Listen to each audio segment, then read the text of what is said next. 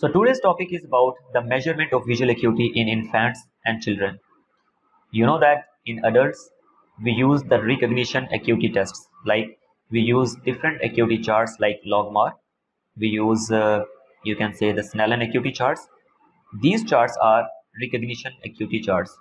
Like we have to recognize the optotypes. We have to recognize the numbers.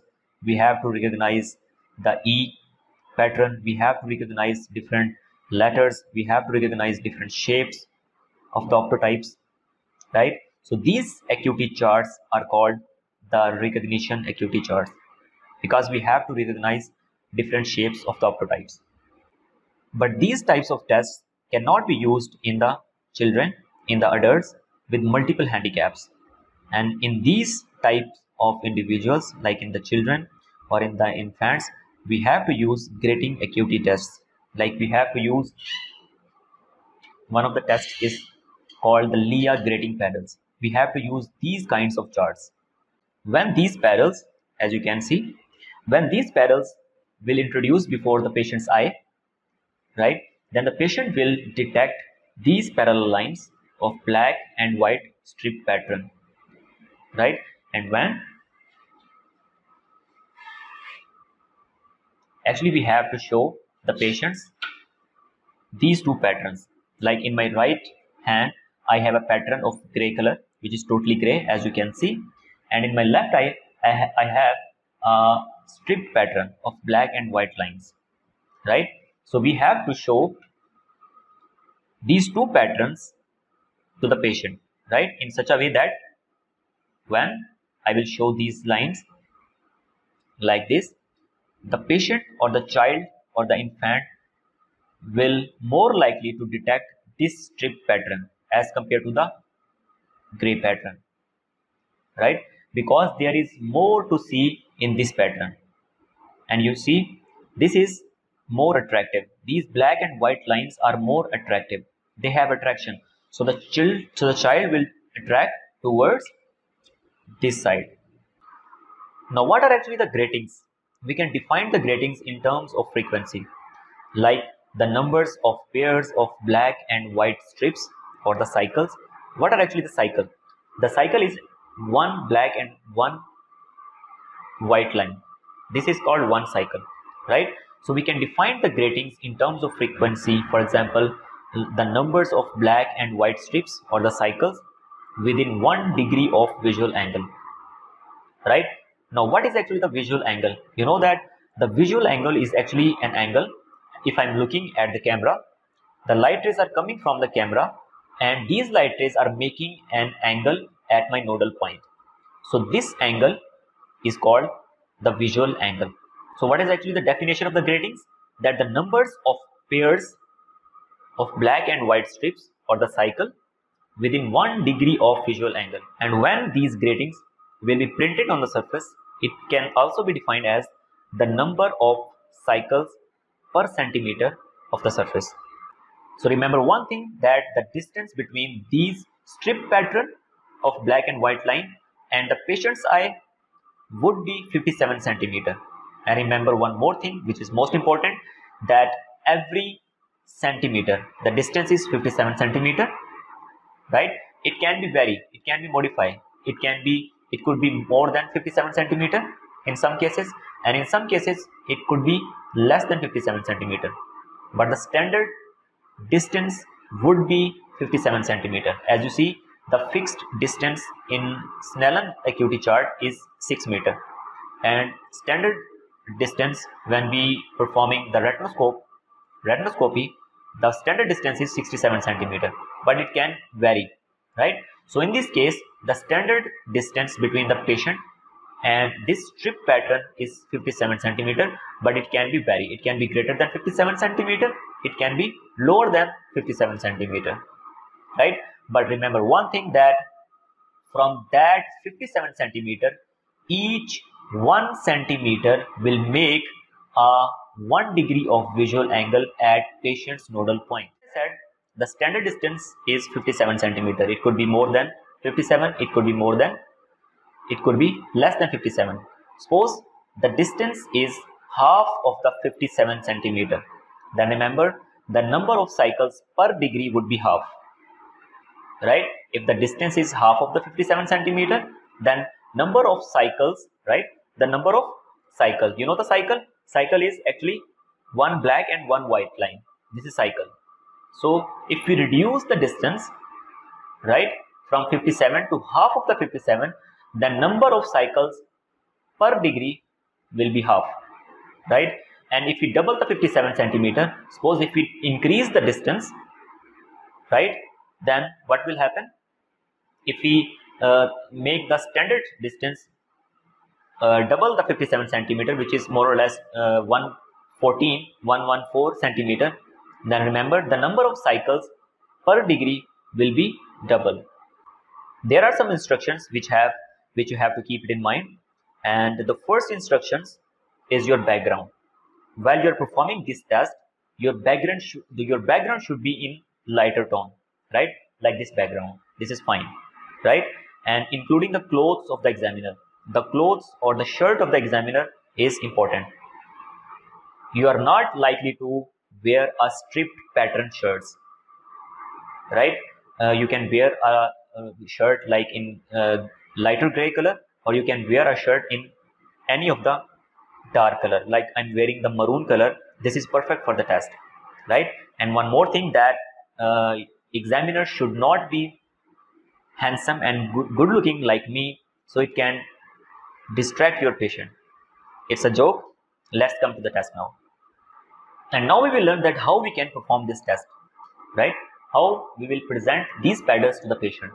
So the standard distance is 57 centimeter, as you know, and you have to hold these two patterns. This is gray pattern and this is strip pattern, right? You have to hold like this, right? The patient is at 57 centimeter, you can imagine, and you have to hold these strip pattern like this. The gray pattern is above and this strip pattern is below, and you have to move these patterns like this, right?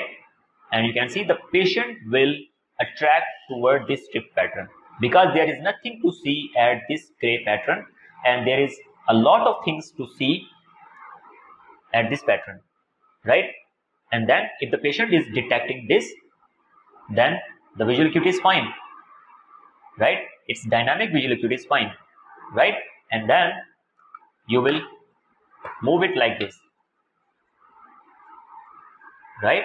The gray pattern is in the front side and in the back side the strip pattern, and you will show to the patients like this, right? So the patient will detect these strip pattern as compared to this gray pattern, right? And then we will decrease the width of the cycles, as you can see, and now like this the patient will track these, and then again like this, right? If the patient is still detecting the strip pattern, then the visual acuity is fine, right? And now again at the front side the gray pattern, at the back side is strip pattern like this, and you have to move like this and you will hide it, and then again like this, right? So this is how we can present these patterns to the patient. Now we will learn about the presentation of the stimuli. Remember that you will perform the test as you are playing with the patient, you are playing with the child, you are playing with the infant. Like the situation of the test should be comfortable, should be friendly, right? And remember, if you are presenting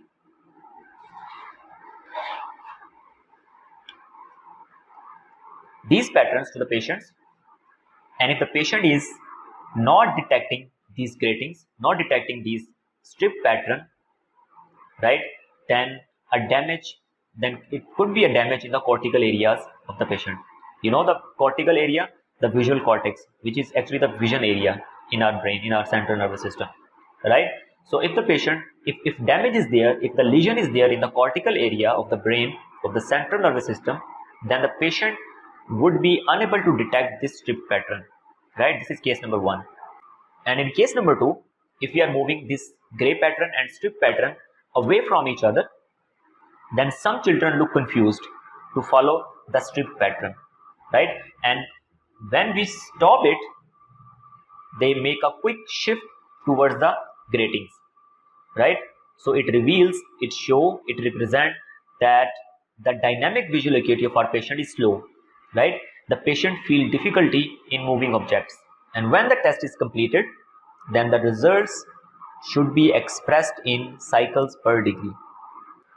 So as you can see, this is gray pattern and the value is 0.0 CPCM. CPCM means cycles per centimeter, right? This is gray pattern and this is the gratings in bigger size and the values is 0.25 cycles per centimeter, right? If the patient is detecting, then the visual acuity would be 0.25 cycles per centimeter, right? The visual acuity should be expressed in cycles per centimeter or in cycles per degree, right? And if we switch, if patient is detecting this pattern, then the visual acuity is 0.5 cycles per centimeter, right?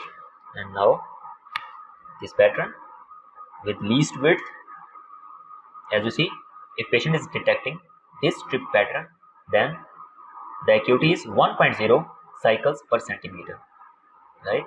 And if I switch, if I flip, then if patient is detecting this with the least width of the gratings, then the visual acuity will be expressed in 2.0 cycles per centimeter, right? And again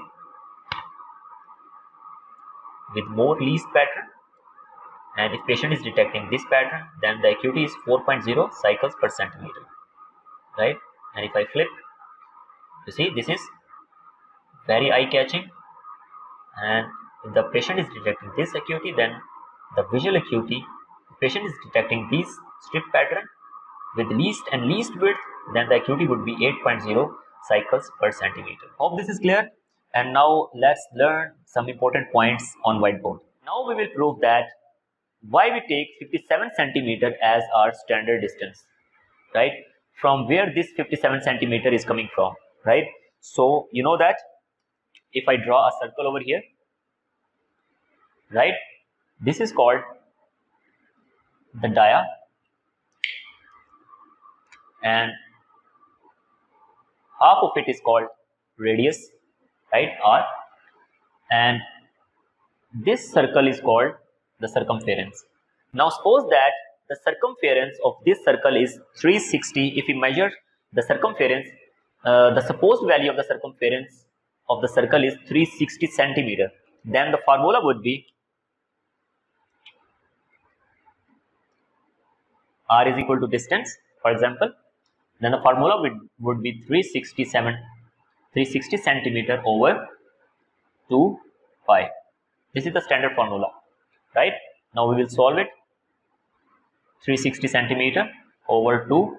The value of the pi, you know, is 3.14. This is constant. And now 360 over 2 into 3.14 is equal to 6.28. And the final value would be 57 point more or less 2 centimeter. So the standard distance is 57.2 centimeter. Now we will learn that how can we express our detected visual acuity.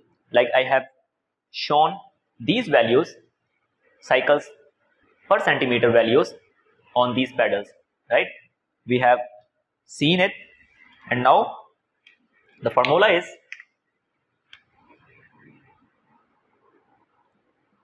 distance we used over standard distance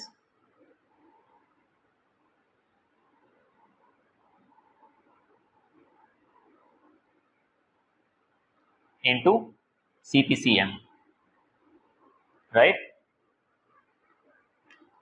Distance we used from which distance we are measuring the visual acuity, right? We will write it down.